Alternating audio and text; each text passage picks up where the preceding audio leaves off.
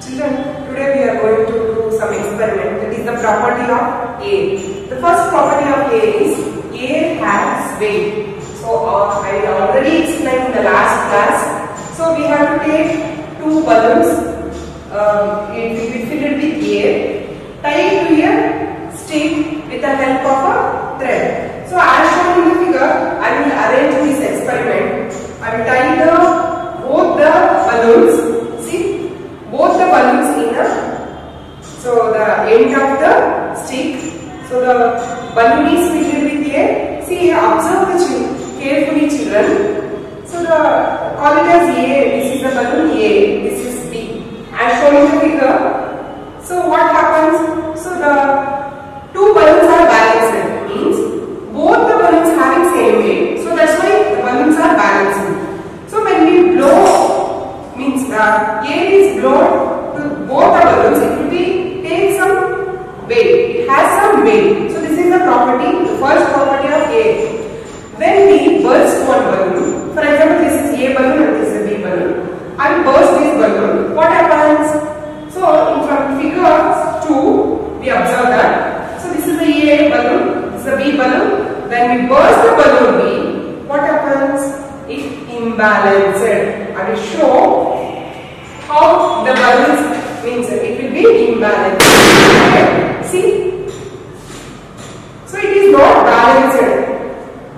Clear, children? So because the air is out from this balloon. So here air is filled in this balloon. So it has weight. So that's why it comes down. Clear?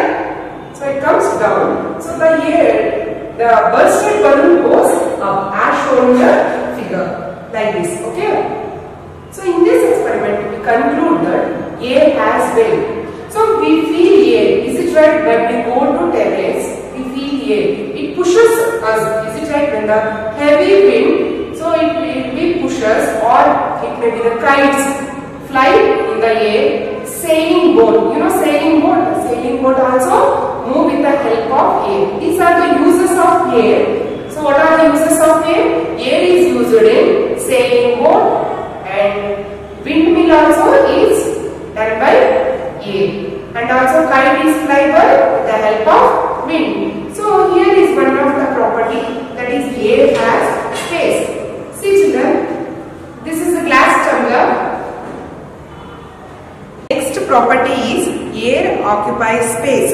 Here this is a trough, this is a glass trough. See children, this trough is made by glass and filled with water. Here is a glass tumbler. I will press some paper inside the glass tumbler. So this is called as glass trough, glass tumbler. So here we have to do, when we invert this glass tumbler in the water. See, I will invert the glass tumbler in the water. So slightly tilt the glass tumbler. What happens? So I will set in the last class, that is the water balloons. That is the bubbles came from this water bubbles. See, observe carefully. So you have see the bubbles now. So here means in the space area, in the inside the air space, they occupies, the air occupies inside this tumbler. So air is released in the water. So in the water, bubbles came from this glass tumbler. So in this experiment we conclude that air occupies space. Children, so today we are doing the experiment about the air occupies space and air has weight. So you have to do in your home. Take two balloons.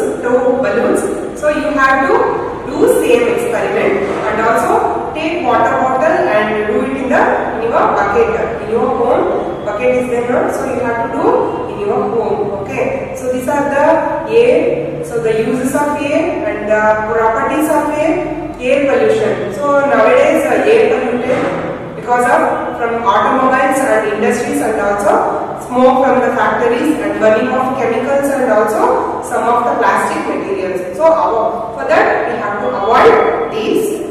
So control the air pollution. So precautions we have to take from school.